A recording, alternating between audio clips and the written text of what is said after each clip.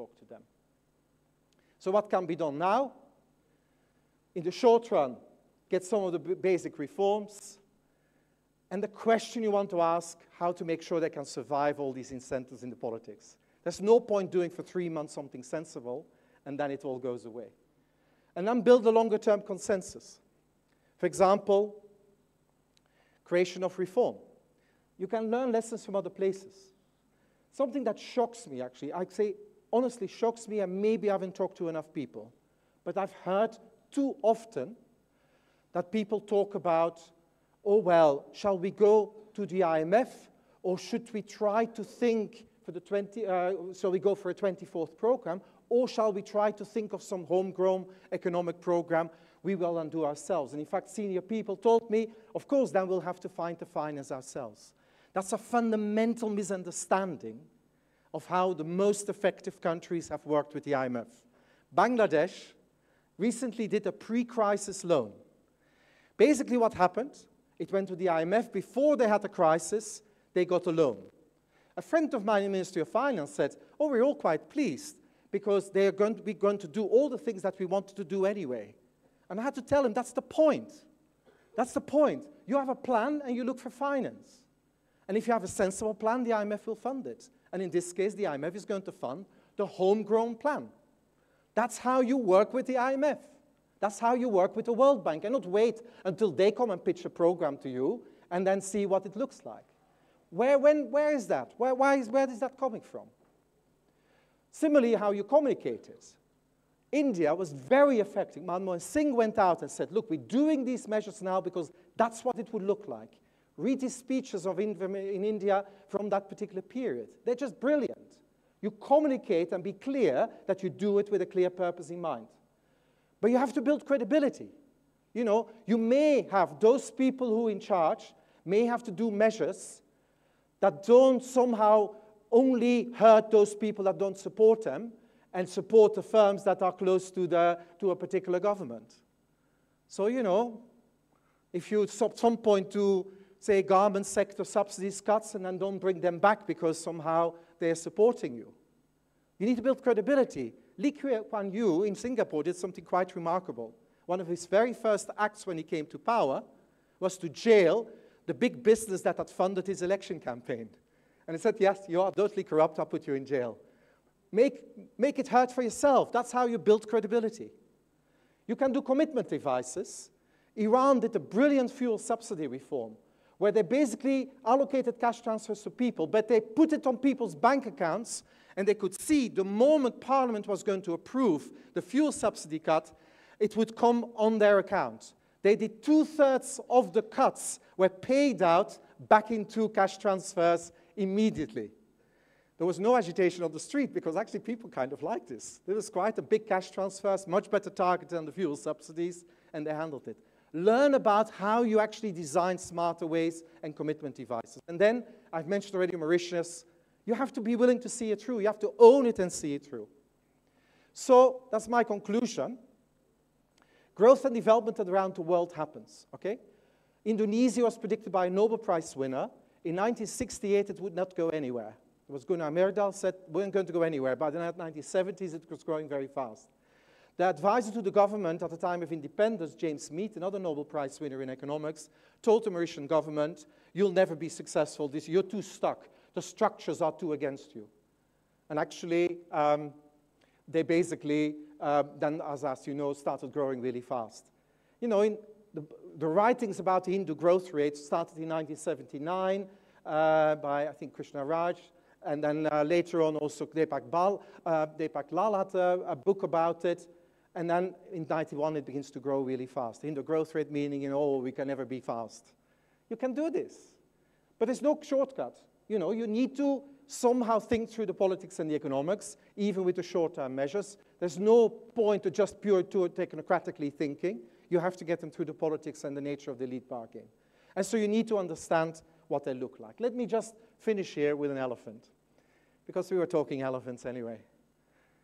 I think, you know, I was looking for a picture of the elephant, and who came up is Kavan. You will remember the elephant that was in the zoo here and then was set free, I think, in Cambodia. I think it's maybe time to unchain the Pakistani economy, the elephant, it actually could be pretty big and very successful, but if you keep it on chains here in Islamabad, it's not going to get anywhere. And that's where I want to stop. Thank you very much indeed.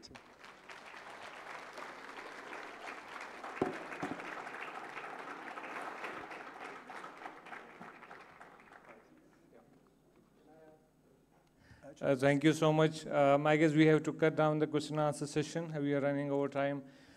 He provoked you, and you might have interesting questions, but we can have that over tea. Tea break is next. Sure. Let's have 2 quick questions, please.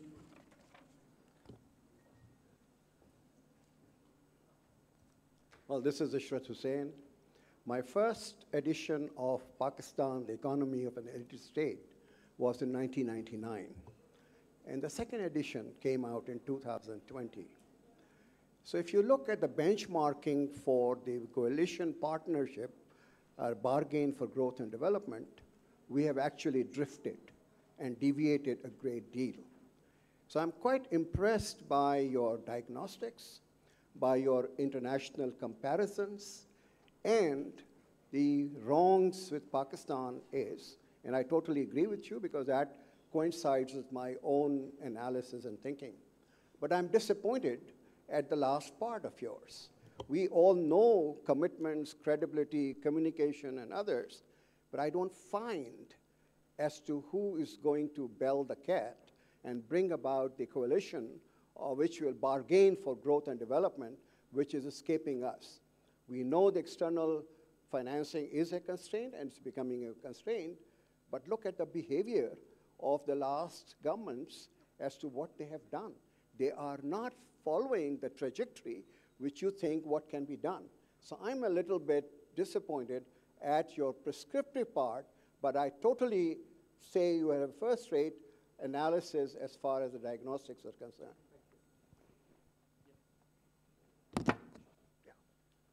Thank you. Najib Hussain, I happen to be from Algeria, but that's not why I'm heading the World Bank here. I have one question on whether it's Pakistan's moment. Through your presentation, you had 2 hypotheses to make you think it may be the moment. One, that oil, quote unquote, is running out, as in external financing. Why do you think this is the case? Second, that the elites are also losing now. What makes you think this is the case as well? Maybe one more younger. More question from young side. And young says, so okay, no. No, she was just communicating to me.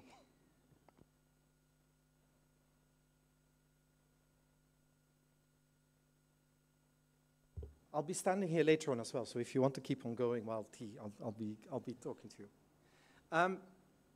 So look, I'm disappointed too. I'm very disappointed that when you look at these places, it's very hard to actually say, this is now I know exactly how change is happening. Okay, for the economists in the room, it's a bit like there's multiple equilibria. Your equilibria is unstable, the position is unstable. You actually have multiple directions you could go. You could go further down, or you could change. But the one thing I know, it's all about agency, and it's about agency of people here.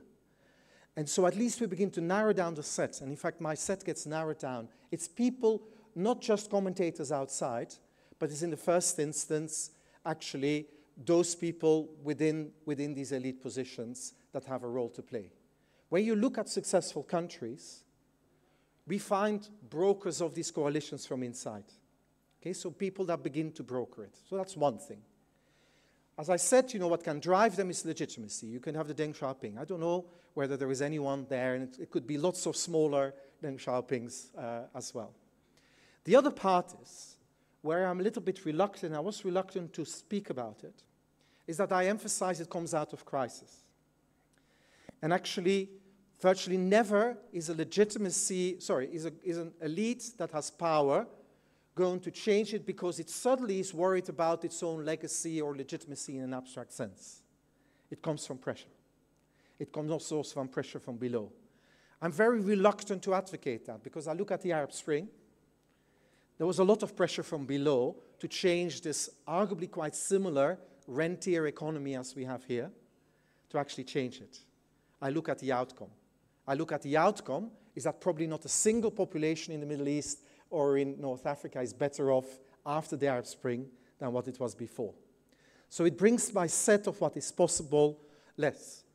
But I can only, and at best, ask that actually, those people who have power and influence and are generally committed to it, strengthen those within the system that actually are beginning to do bits and pieces. Talk them up. We call them the drivers of change. Talk them up, support them. Maybe the outside community, take a few bets, not to the person who presents best to the donors, but somewhere that you see these things. So strengthen there. Because the point about these equilibria, as I said, they're not hard to predict. These changes are not easy to predict. We know what they should be, but it's very hard to predict. So your disappointment is mine, because I can't give you the recipe for change. I know the ingredients. This is the same with your growth. I know the ingredients. I won't know what the recipe is that will settle here. Disappoint you then, yes. But for God's sake, if you were to expect someone coming from Oxford to tell you exactly how you will be solved, I think it would be wrong anyway. And I think you probably know better how it may be started to happen than I do. And I think it's people need to speak up and begin to think about it rather than another ivory tower Oxford person to do it. It's not a satisfactory answer. We talk more.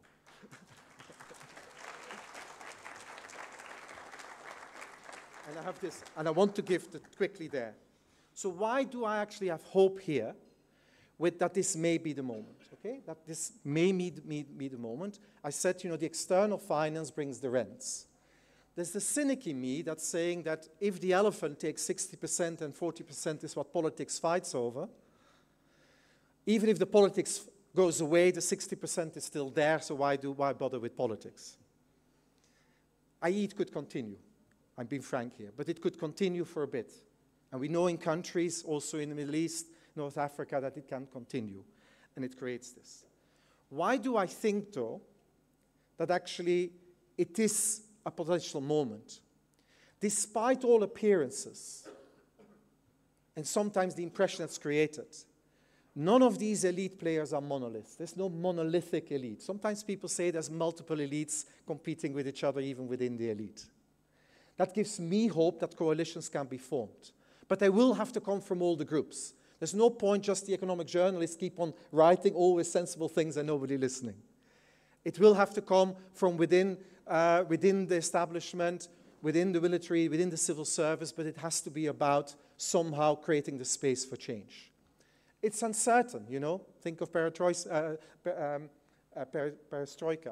It was very uncertain, and you see how it ended.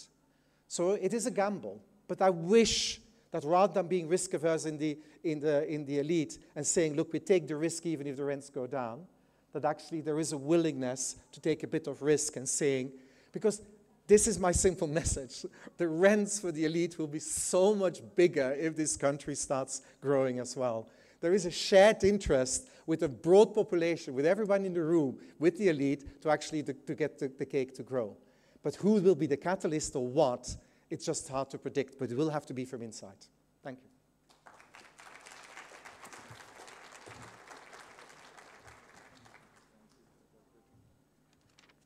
Thank you so much, Professor Stephen.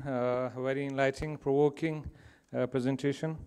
The circumstances require that I do not indulge in flowery language, so I'll just come straight to the next session, which is Unleashing the Agri-Food Sector. And we have our speakers. I would request them to come on stage. Ms. Amina Bajwa, Agriculture Development Specialist. Abid Qayyum Sulairi, Executive Director, SDPI. Amir Hayat Bandara, Co-Founder, Digital Data and Agriculture Republic. Abid Aman Saab, Professor, Emeritus Economics, LUMS. Oliver Durand, Senior Agriculture Economist, World Bank. And we have our moderator, Musharraf Zaidi, founder and CEO, Tabad Lab. Over to you, Musharraf Saab. Thank you. Bismillah ar-Rahman ar-Rahim. Thank you to PIDE and to the World Bank for organizing this really very excellent opportunity for so many of us to engage with these issues in a serious way. ये वाला session जो है वो उसका जो क्योंकि उन्वान जो है वो द सेशन ज़रात के खोज़मा पश्तो लिख कमज़ोरा दे तो इस वास्ते मैं फिर सोचा है कि मैं थोड़ी जी कोशिश जड़ी है वो अपनी जड़ी मादरी ज़बाना है मतलब मेरी मादरी तो उर्दू हैगी लेकिन और वो तानू पता भी लग रहा होगा लेकिन थोड़ी जी पश्तो अब Sindhi should be my alternate mother tongue but I'm really weak in that so I'm not even going to try लेकिन मैंने पश्तो और पंजाबी को slaughter थोड़ा बहुत करते रहना है और with due apologies to folks that are unable to follow if we break into Urdu or Punjabi at any given point. But I thought since the topic is agriculture and we want this conversation, it's a high-level conversation insofar as the target, it's directed towards people that make decisions. The nanu sarianu matlab अंग्रेजी आंदी है, लेकिन जड़े effects हैं इस conversation दे जड़े लोकियां नु असी convince करना है कुछ चीज़ां those folks speak Pashto, they speak Punjabi, they speak Bravi, they speak, yeah, I know, there's a video. Let me get done with my little intro here. Thank you. So I think without further ado, and because of the constraint on time, we've already done the intro. It's a fantastic panel. तो बिस्मिल्लाह करते हैं, पहले video देखते हैं और फिर जरा गपशप लगाते हैं.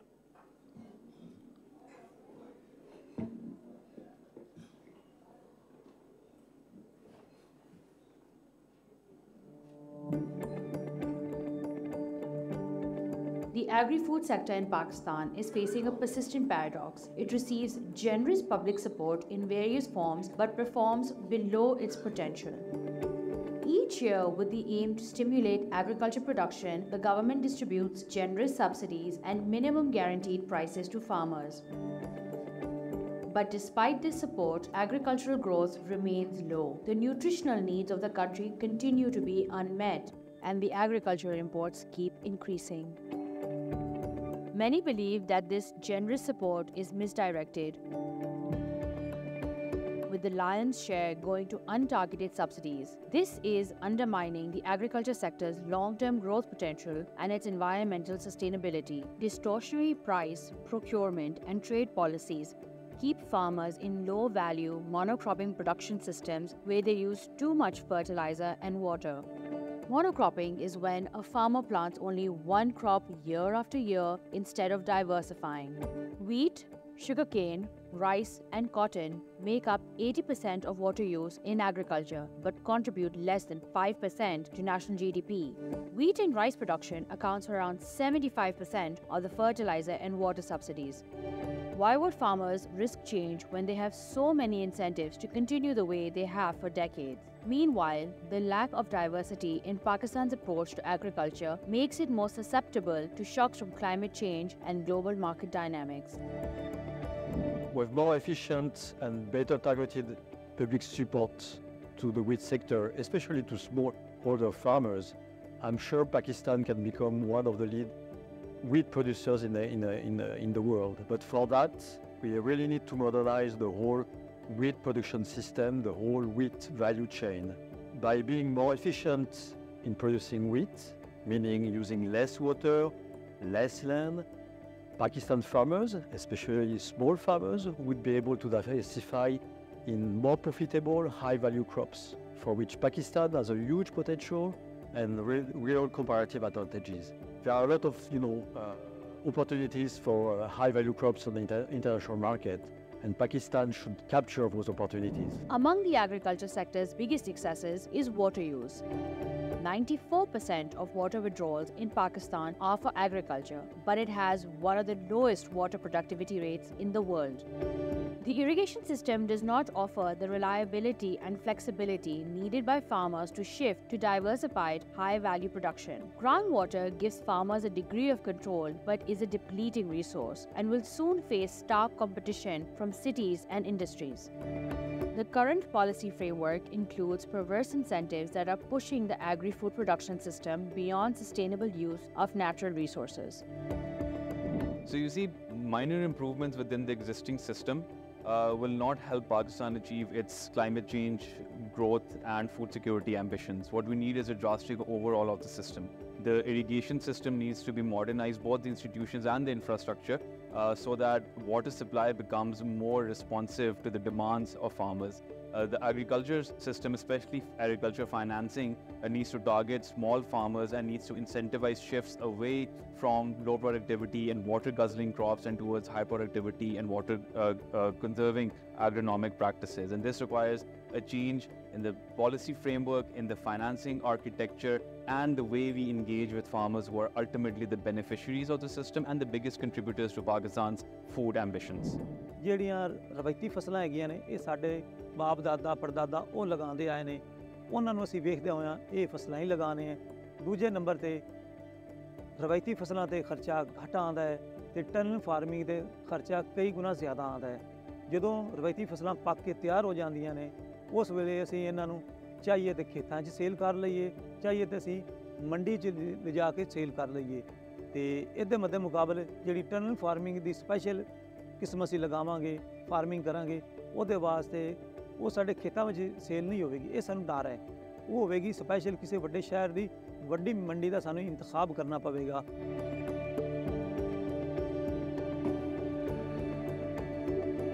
So one of the most telling parts, I mean, it's a great video and all of you have access to the kind of the briefing paper that covers the core fundamental issues that are covered in the video and the World Bank is keen for us to think about and reflect on.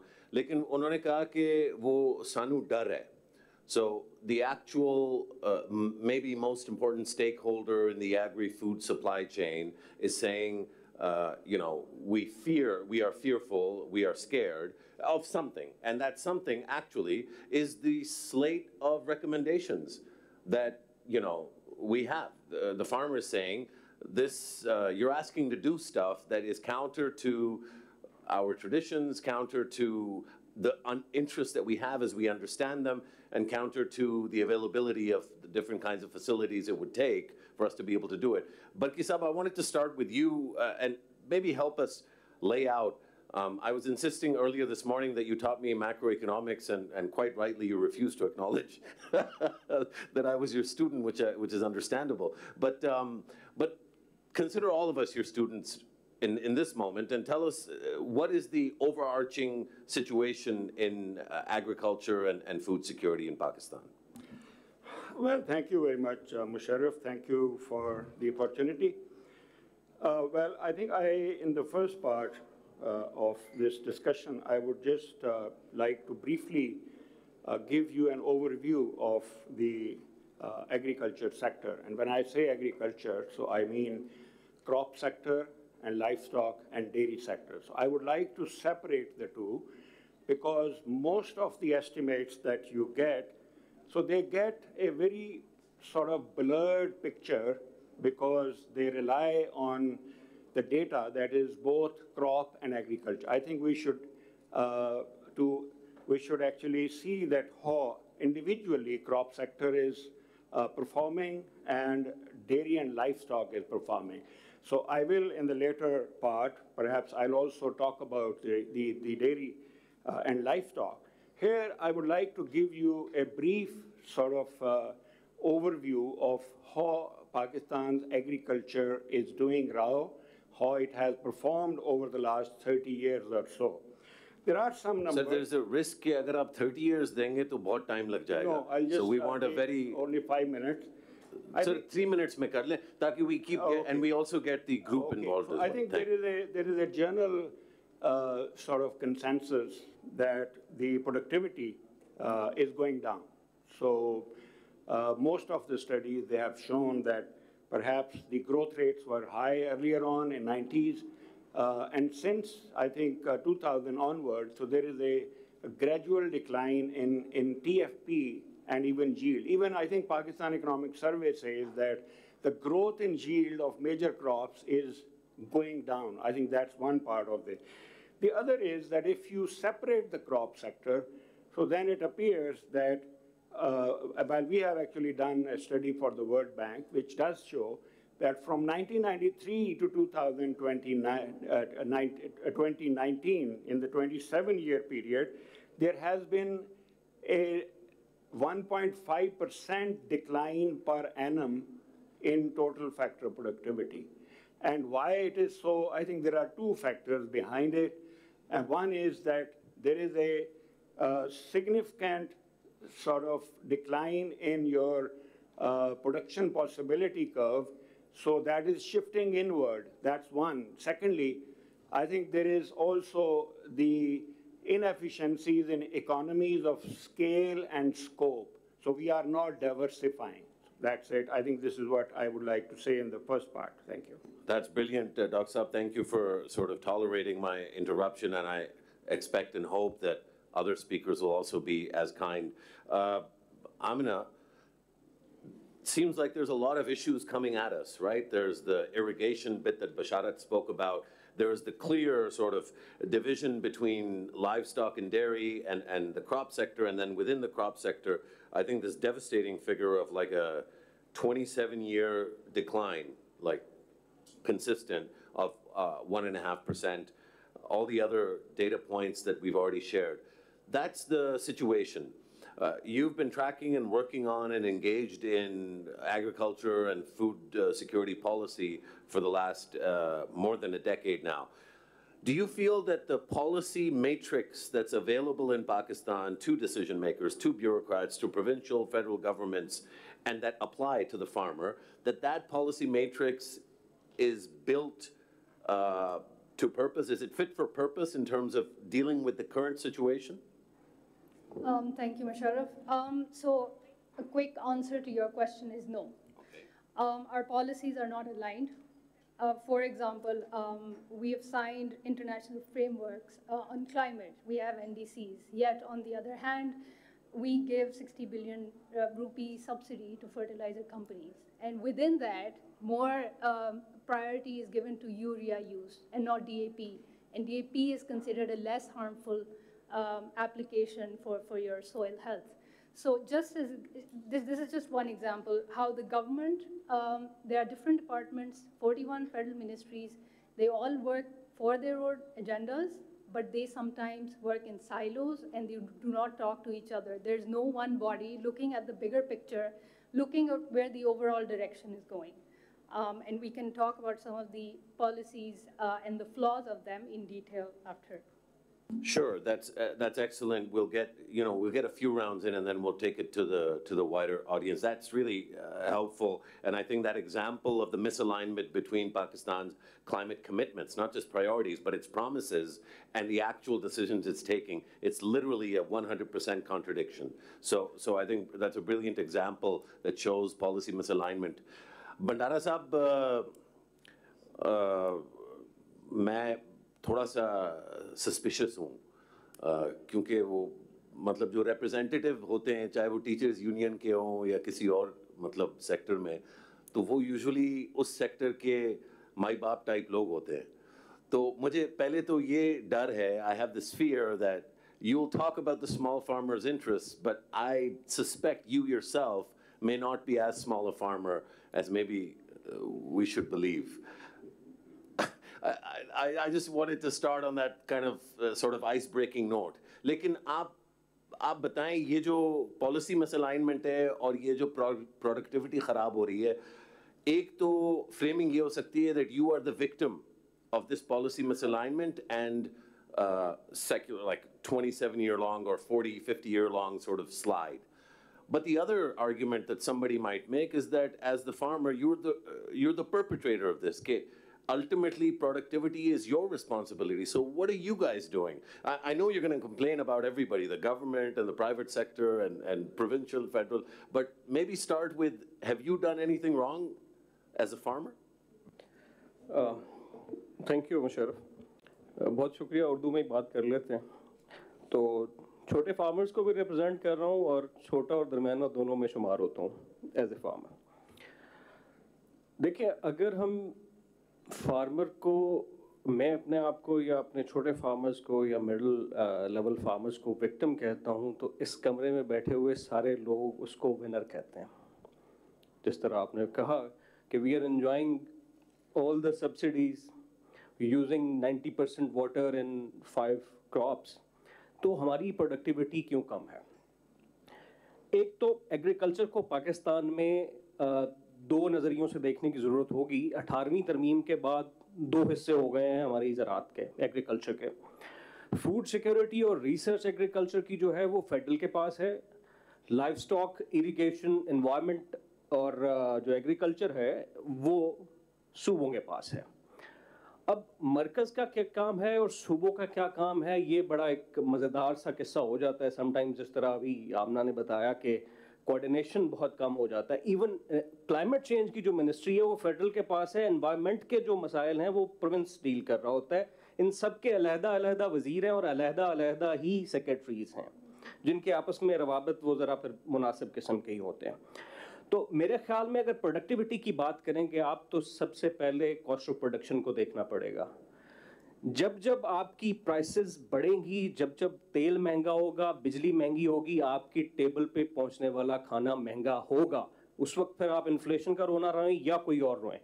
मैं बात आगे चल के करूंगा, लेकिन थोड़ा सा मैं आपको इनलाइन कर देता हूं कि फाइनेंसेस, उसके बाद आपका एग्रीकल्चर मार्केटिंग सिस्टम और फिर तीसरा क्लाइमेट चेंज, ये तीनों फार्मिंग कम्युनिटी के साथ मिले हुए हैं और इन पे आगे चल के मजीद बात हो जाती है। मैंने पर्सपेक्टिव थोड़ा सा आपको दे दिया।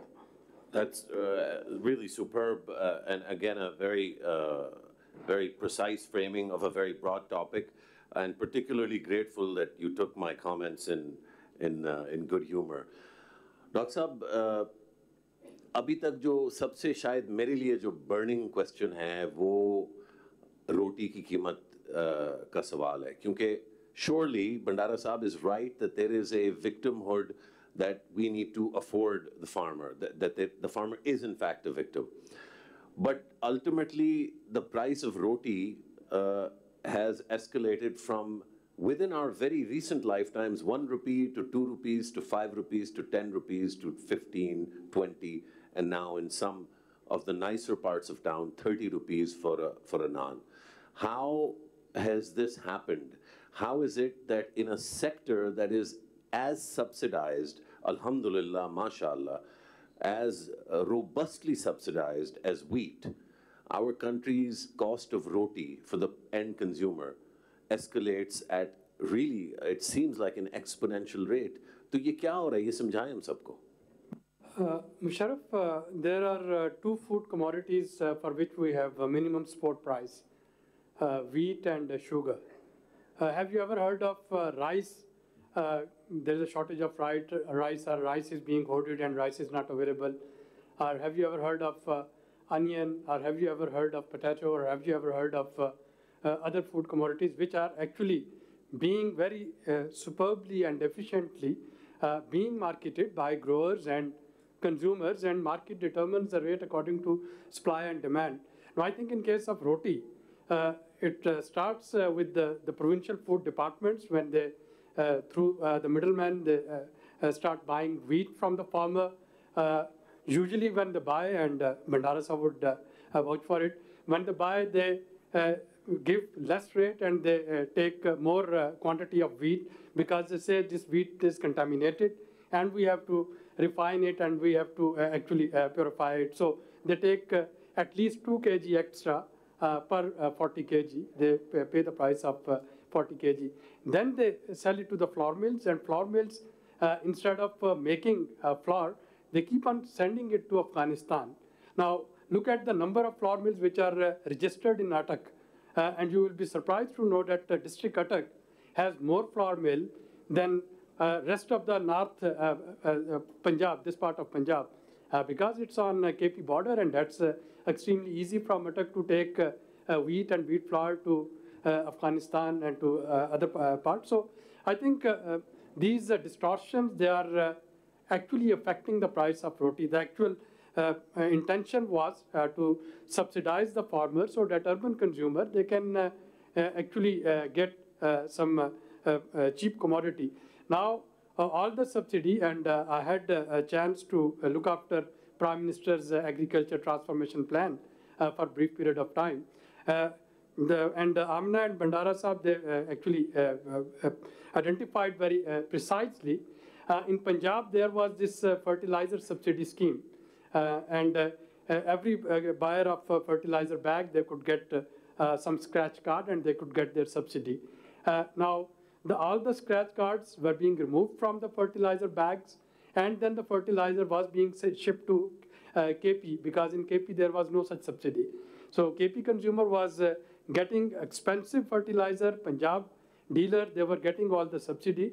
So these are the governance-led distortions which are being created, and to me, subsidy is cost of inefficiency. Remove the inefficiency, let the system to be efficient, and you will find roti and everything, it would be market-driven price. Farmer at least would be able to get the due share. And the very last comment, as Bandara said, the more we announce the subsidy, everything goes in the cost of input. So I'll be happy if my farmer, they are better off due to subsidies. As an urban consumer, I will have no problem. But if the subsidy has to go to the pocket of the input supplier, farmer, they don't have cash in hand, so they have to borrow all their input on credit. So we need to rethink of this mechanism of how to sustain our agriculture. Dr. Saab, brilliantly sort of framed, and I think, you know, on this, where the subsidy is going and who's pocketing it, the private banks that have a share in PASCO is where some of the subsidy is going, and it's going in a circular manner. We have a circular debt crisis just in the wheat market itself, and I'll let the experts speak more about that. Dr. Saab, जो सुलैही साहब ने बात की है, उससे तो ये लगता है कि जो बुनियादी ओरिजिनल सिन है वो वही है जो एक्चुअली जिस चीज़ ने लोगों के लिए आसानी करनी थी. Forget the politics around this issue for a second, लेकिन ये जो सब्सिडी है या wheat floor prices को हम कहेंगे, आप शुगर का एग्जांपल भी ले सकते हैं, अगर यही जड़ है इन सारी इनएफिशिएंसीज की, और आप देखें कि बात वो हो रही थी कि क्रॉप जो है वही रहता है जो उसको बदलना चाहिए, वो नहीं हो पाता, तो वो भी सब्सिडी की वजह से, लाइव स्टॉक पे और डेयरी पे वो फोकस नहीं है सिस्टम का जो होना चाहिए, उस पर वो पैसे नहीं खर्च होते क्योंकि सारे पैसे जो है वो अगेन पैस्को और व्हीट प्रोक्योरमेंट और उस सारे ड्रामे में जो है चले जाते हैं. तो is the solution the removal of the subsidy, and is it that simple just from a mechanical perspective? Forget about the politics for a second. Well, two questions. I think first, the support price, and second, subsidy. First, let me just briefly comment on the support price. I think the support price, or maybe intervention in the market, perhaps economists were discussing all these issues in early 80s, and they settled all these issues that support price is not good for the end farmers in the agriculture sector, because I think there are few farmers who benefit, and those subsidies actually are pocketed by maybe more influential people. If I just link it with the subsidized, with the fertilizer subsidy in Pakistan, there was a study by I think by Mubarak Ali and also Stephen Davies. I think they did it in 2013-14. So they have done very thorough sort of simulation analysis by taking, let's say, 4 or 5 policies. Whether you withdraw subsidies, then what will happen? If you withdraw generalized sales tax, then what would happen? And who would benefit? I think their conclusion is that if you invest in R&D and withdraw subsidy from, let's say, the gas, the feedstock that you give to the fertilizer companies, so then I think the major loser would be fertilizer companies. Both farmers and consumers will gain because the prices of the food will go down and the profits and cost of production of the farmers will go down. So the net loser would be fertilizer industry. Now, what is fertilizer industry? There are about to the end user, यानी कि जो रोटी खरीद के खा रहा है, and to the small farmer. Do you broadly agree with this proposal, Bandara sir? अच्छा, इसमें मैं थोड़ा सा आपको डिटेल बता दूं कि मसला कहाँ पे है. मसला आपने वो फौजी फर्टिलाइजर वाली बात से घबराना नहीं है. मैं किसान हूँ सर, किसान किसी चीज़ से नहीं घबराता. But let me share some details कि चीज़ें महंगी क्यों हो जाती हैं. डॉक्टर सुलैरी ने थोड़ा सा आपको बताया जो वीट का प्रोक्योरमेंट वाला मामला है. अब देखें कि लास्ट ईयर यूरिया का जो मार्केट का गवर्नमेंट का डिटरमिन प्राइस था वो 1768 रुपए था.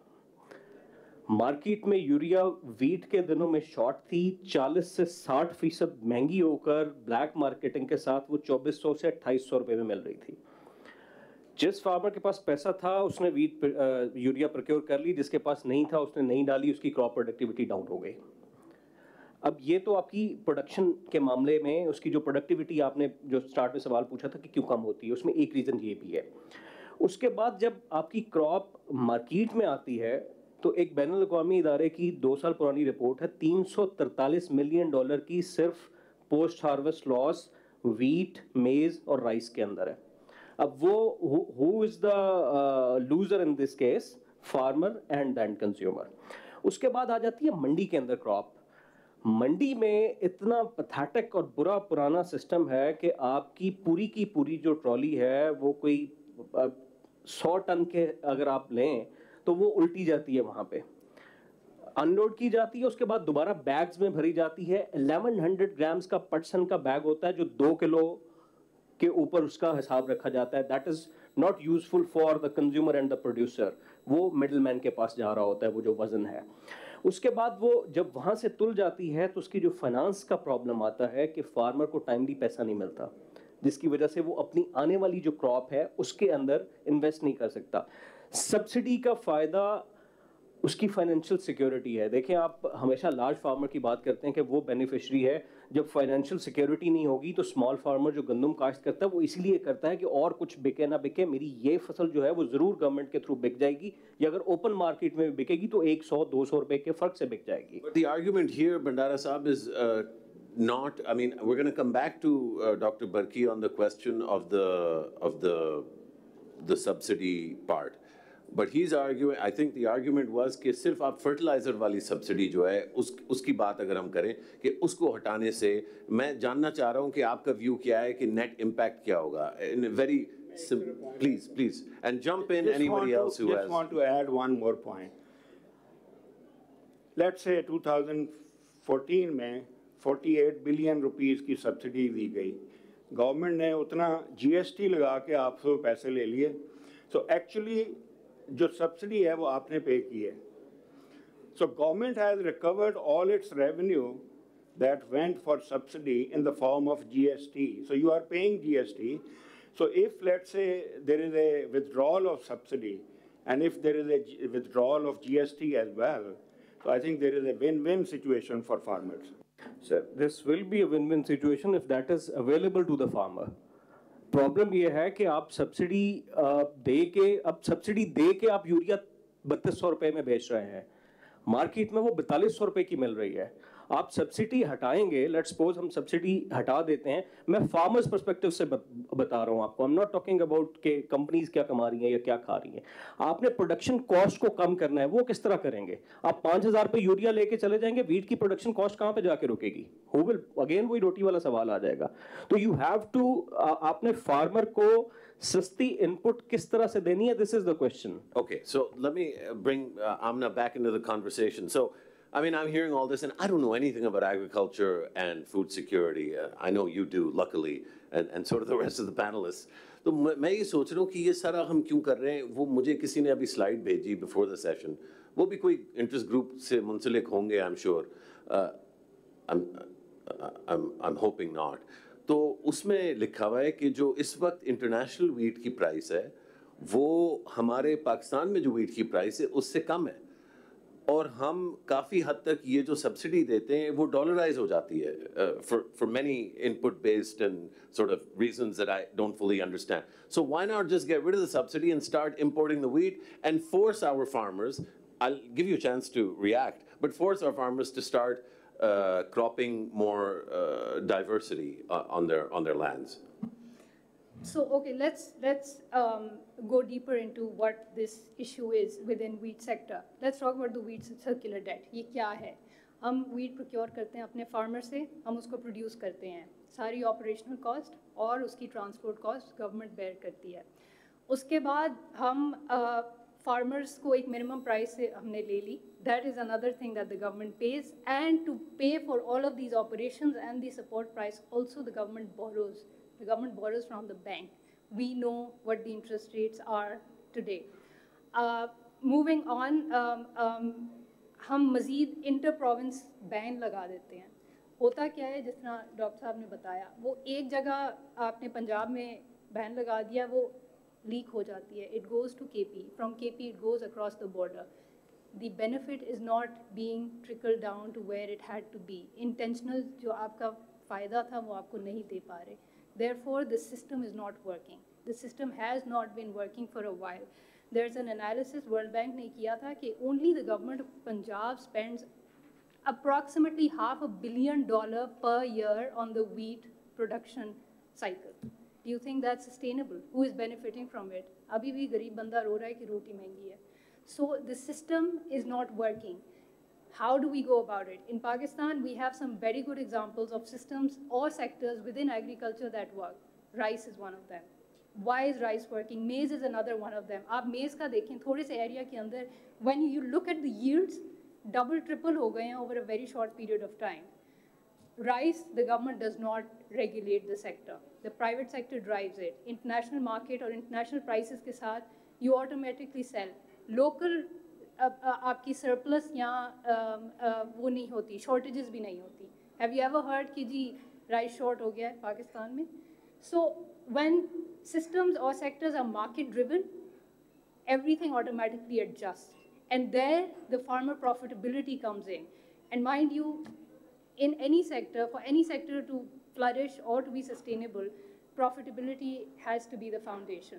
We all work for profit, we should expect the farmer to do the same. Right now, the farmer sees कि wheat के अंदर उनको फ़ायदा है क्योंकि उनको guaranteed buyback मिल रहा है. कल को, if you open up, farmers are also growing rice. Why are they growing rice? Because they have a confirmed buyer who is an exporter. उनको पता है. In fact, recently I came to know that over 50,000 acres of land, Pakistan is also growing sustainable rice, which means rice that uses less water, lesser emissions, and they're selling globally. Our farmers will do what benefits them. Yeah. And we need to bring about that change. Understood. I think a great point. Dr. Suleri, is pe... Yeah, you see, Musharraf, I think we are sort of ignoring the cost of transition. So yes, we have to remove all these subsidies and market transitions, and then we have to think of farmers' apprehensions as well, that who will be bearing the cost of transition and what's the alternative. The alternative, as Amna rightly pointed out, is, for example, the quality availability of seed in case of maize. Only about 2 years ago, there was this excellent variety of seed produced by PRC, garlic G variety, which was giving very good yield, and the farmers, they were actually dying to get its seed. Now, the total allocated budget, research budget for PARC, Pakistan Agriculture Research Council, is 5% of its research budget, is 5% of its total budget. 95% of its budget is current budget for bills and salaries.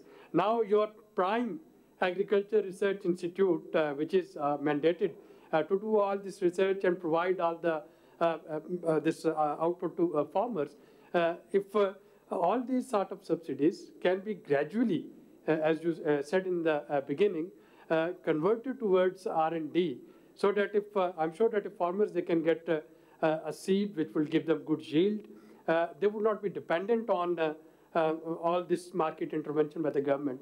The second thing is, even when we try to diversify, for example, governments, successive governments, they have been trying to promote olive. Now, one of the reasons we are not able to promote olive, because in Balochistan, the farmers have told us that in the absence of any extraction plants, where would they take their olive? So even if they grow their olives and we don't have those modern extraction plants, their olive production will not get promoted. Similarly, in this Kohar area, Pindadan Khan, they're trying to promote shrimp farming. Now, if you don't have those refrigerated cold chains that can take this supply to Lahore or Islamabad, Pindi, Multan, what would the farmer do with the shrimps? So I think we need to think of this transition. It won't change overnight, but yes, we need to have a blueprint, and we need to gradually start shifting from this subsidized agriculture of just 3-4 crops to more diversified agriculture.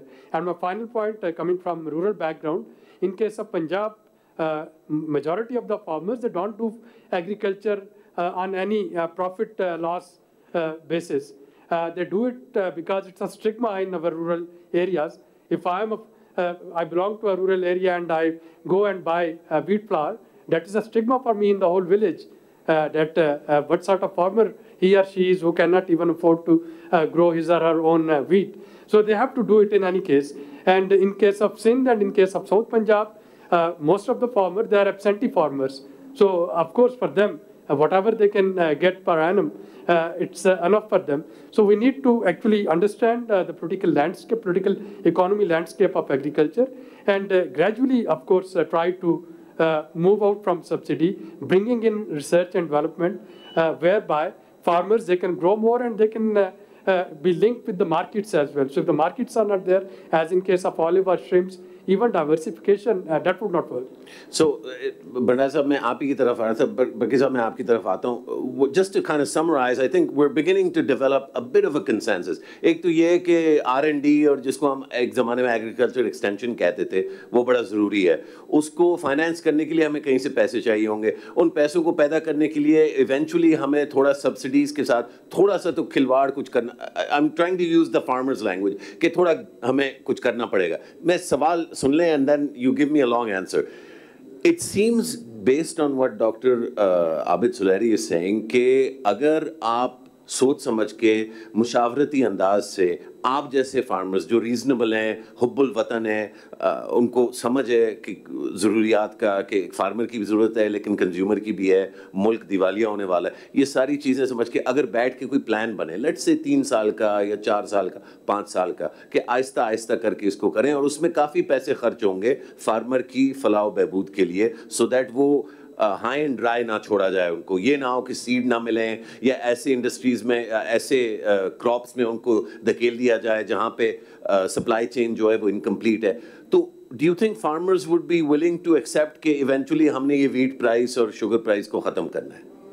ये पहले ये मुझे sharp जवाब दीजिएगा इसका. मैं आखिरी सवाल, मैं अगर पर्सनली मैं अपनी बात करूँ तो मैं कभी भी सब्सिडी के हक में नहीं रहा.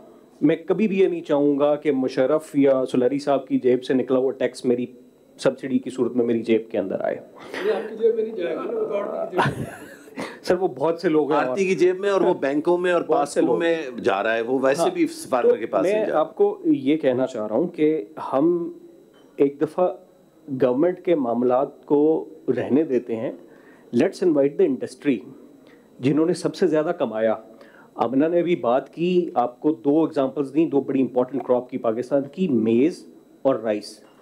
इन दोनों में गवर्नमेंट ने कोई कमाल नहीं किया. It was the industry who packed their bag, went to Europe, gulf, वहाँ पे मार्केट बनाई, वहाँ से सीड हेल्प किया और फार्मर्स को कहा कि उगाओ, we will buy it.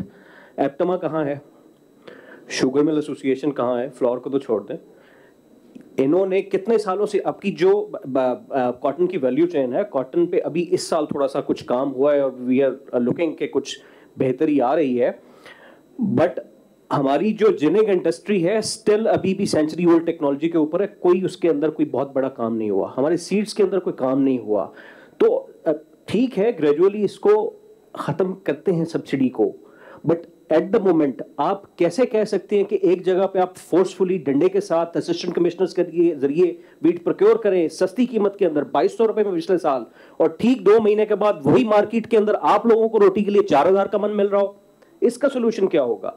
Subsidies से पहले आपको ये जो स्ट्रक्चरल और जो मार्केटिंग एग्रीकल्चर मार्केटिंग सिस्टम के अंदर रिफॉर्म्स की जरूरत है before going to the agriculture reforms and the land reforms. That's really helpful. I'm first Barki साहब, then you Suresh साहब, but just to bring everybody in जिनको समझ ना आई हो शायद, the question I posed to my brother Bhandara was Amir Bhandara was, would farmers accept an elimination of the sort of the floor price?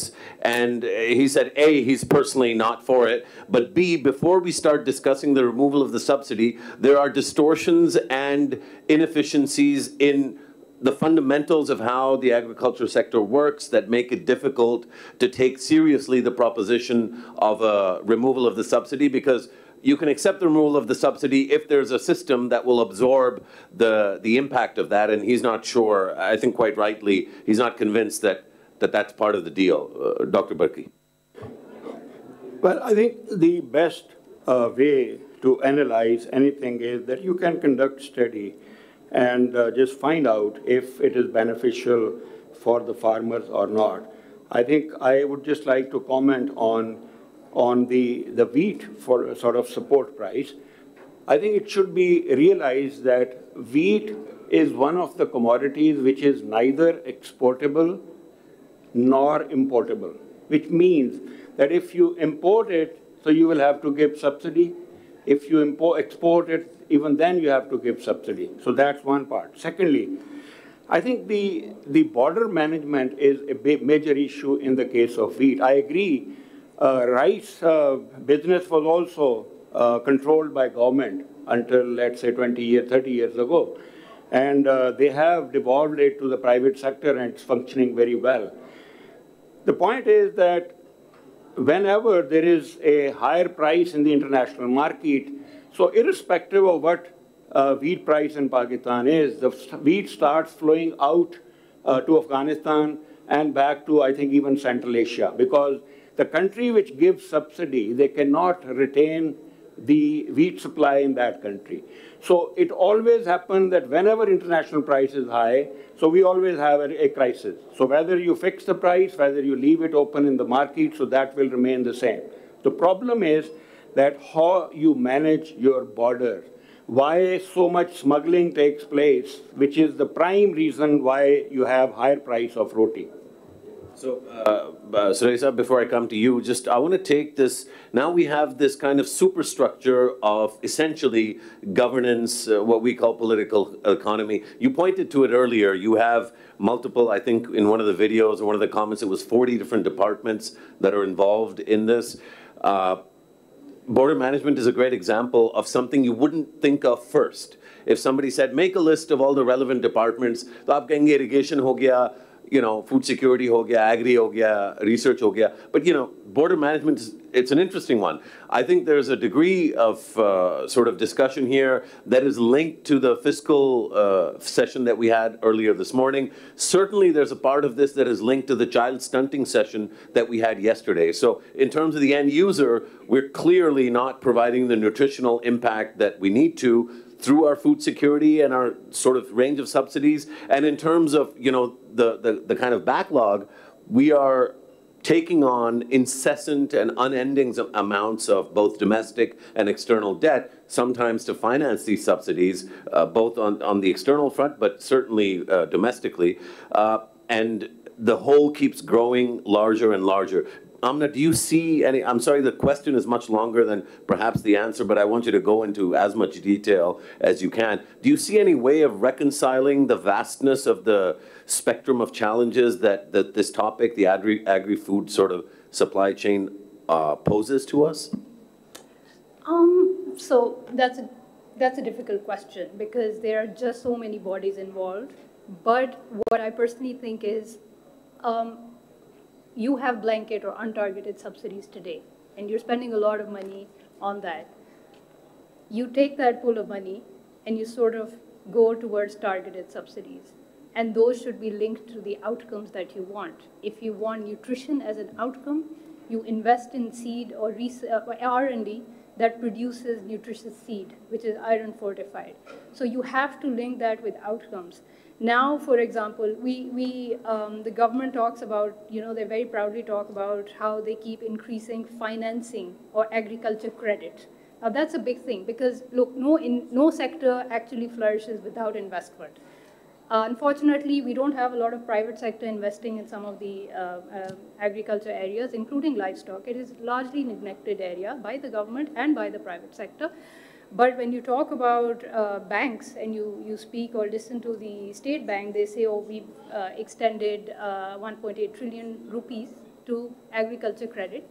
And every year they claim that they achieve 98% or 99% of their targets, which is great. But when you look deeper, you look at their data, you dig deeper, and you see where is this money going. So I did this little analysis, and we saw that the agriculture credit is divided into on-farm and off-farm credit. So off-farm should be that credit going towards the industry linked to agriculture, and on-farm, as the name says, should be on-farm. When we looked at the data, we saw that 46% of on-farm credit goes to 3 cities only: Islamabad, Lahore, and Karachi. Now, please tell me. The great centers of agriculture and rural life in Pakistan. Yeah. So if we further look deeper and see the disbursement, rupee disbursement per acre. So the farm sector in Lahore, $500,000 rupee disbursed per acre in Lahore, 2.5 in Islamabad, and 14 million per acre in Karachi. Now tell me, can anyone identify farmland in the urban areas of Karachi, Lahore, Islamabad? I'm still trying to understand how the agri-credit is working. So coming back to your question, we need to prioritize. We can't just keep going for untargeted blanket subsidies, and even within the sector support that we are giving, we really need to look deeper and see, are 90% of our farmers who are smallholder farmers, are they the actual beneficiaries, or the 46% who are getting the farm credit in these 3 cities? So I want to turn this, and sorry, Saab, I'll just come to you, but I want to turn this again to Amir Bandara. And what I'm going to ask him is, when he hears this conversation, you are this conversation, right? And you've heard Amna talk about yet another issue, which is the financing of the agriculture sector. And we know that ZBTL, I don't know uska naya naam kya hai, lekin, I mean, I stopped paying attention to it because it's essentially a vehicle for this, which I don't know what to call this. I'm supposed to behave myself, so I guess I just call it, I'll let you call it what you want to call it. लेकिन ये जो बात कर रही हैं कि ये इस तरह की चीज़ें हो रही हैं सेक्टर में जिनका डायरेक्ट फार्मर के ऊपर एक इम्पैक्ट है, लेकिन उस फार्मर को शायद डायरेक्ट उससे इतना कनेक्शन ना हो, तो क्या आपको लगता है कि ये जो रिफॉर्म की बातें हैं ये आपसे जुड़ी हुई हैं? Do you feel like the things that Amna saying, these represent the statements of N ally, और डू यू थिंक कि हम सारे बेसिकली हाथ धो के आपके वो जो सपोर्ट प्राइस के थ्रू जो थोड़ा बहुत या बहुत ज़्यादा फ़ायदा हो रहा है फार्मर्स को, हम उसके पीछे जो है लगे हुए हैं? Like I want to understand ke, what does the farmer think when they engage with this conversation? Because part of maybe the solution is also to recalibrate कि हम ये बात जो है वो किस तरह frame करते हैं. I think जिस तरह सुलेरी साहब ने की वो शायद ज़्यादा मुफीद हो बनिस्बत जिस तरह मैं बार-बार जो है वो एक ही चीज़ के पीछे जो लगा हुआ हूँ. देखिए, जिस तरह हमने फाइनेंस की बात की ना, ZTBL है या दूसरे कोई भी प्राइवेट बैंक्स ले लें, अभी कोई एग्रीकल्चर लोन 28% पे चल रहा है, और ये वो बैंक्स हैं जिसके अंदर वो जो 90% स्मॉल फार्मर हैं वो कुछ 6.7 मिलियन फैमिलीज़ हैं, उनकी एक्सेस नहीं है, उनके पास मोर्गेज नहीं है वो दे के जो पैसा ले सकें. तो सबसे पहले जब मैंने स्टार्ट में आपको कहा था कि फाइनेंस, एग्रीकल्चर मार्केटिंग सिस्टम और क्लाइमेट चेंज, ये तीनों चीज़ें आपकी इस पूरी चीज़ से जुड़े हुए हैं.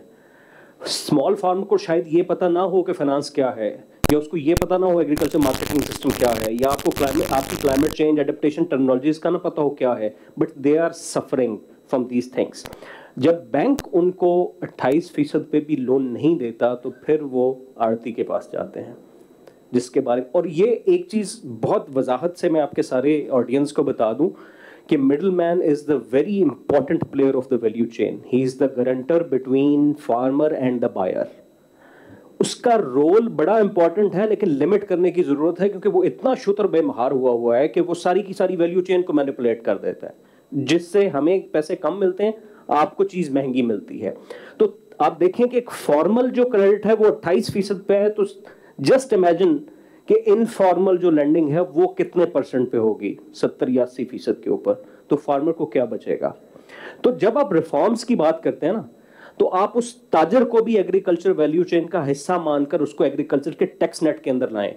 सुबह से मैं भी सुन रहा था कि एग्रीकल्चर टैक्स बड़ा इंपॉर्टेंट चीज़ है. मैं पर्सनली इस हक में हूँ, और शायद कोई भी ऐसा फार्मर नहीं होगा जो एग्रीकल्चर टैक्स ना पे करना चाहता हो, लेकिन उसकी डॉक्यूमेंटेशन किस तरह से करनी है, उसकी डॉक्यूमेंटेशन तो आड़ती के पास है, जिसको आपने ताजर डिक्लेयर किया हुआ है, उसको तो एग्रीकल्चर टैक्स में लैंड में लाते ही नहीं है। जब तक आप इन स्ट्रक्चरल रिफॉर्म्स को पूरा नहीं करेंगे, डॉक्यूमेंटेड नहीं करेंगे इस एग्रीकल्चर इकोनॉमी को, ना फार्मर को फायदा होना है, ना कंज्यूमर को फायदा होना है, पैसा वहां जाना है जहां लोग चीखते फिरेंगे। So I think I think very enriching sort of an intervention, and just to take that to Dr. Suleri, what Mr. Mandara just said was essentially one, that you can't ignore the importance of the middleman as an intermediary, but that intermediation, whilst a valuable function, needs to be contained within some parameters, because right now it's, he used a very typical sort of vernacular for it, but basically it's a free-for-all in terms of whether the intermediation function has any limits. And so neither the supplier is benefiting in any way from the subsidies because of the intermediary, nor is the end user benefiting from those subsidies because of the intermediary. And then concurrently, Mr. Mandara talked about the, what he called the tajir, the sort of the industrialist or the value addition part of the trader, the value addition part of the chain, and the degree to which that actor within the supply chain is being spoken of in the same way that farmers are constantly being targeted.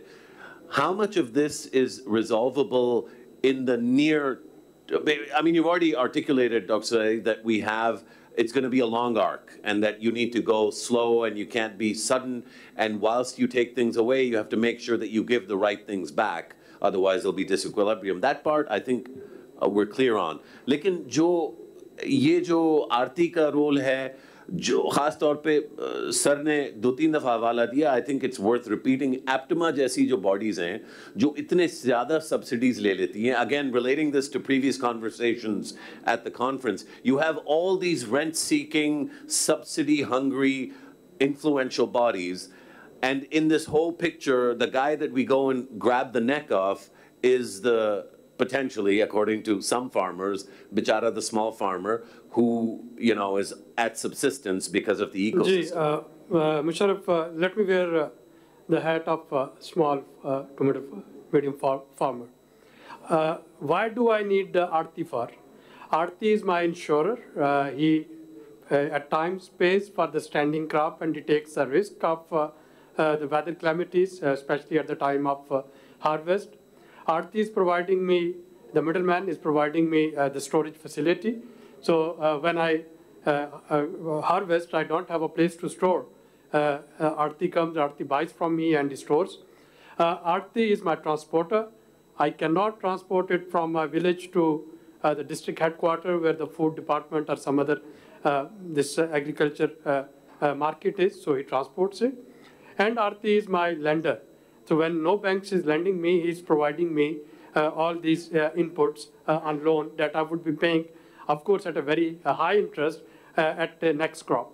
Now, while we are regulating the profit of Aarti, we need to somehow either strengthen our institutions to formalize all these functions. So if I can have a weather-based insurance system, I will not be dependent on Aarti, because now I know that if anything goes up or down with the precipitation or temperature, my crop is insured. And if I'm a small farmer not able to pay the premium, government can give me subsidy there. Government can pay the premium for my weather-based insurance. If I'm not able to access credit, the scheme that is initiated, it's called Electronic Warehouse Registry. So banks have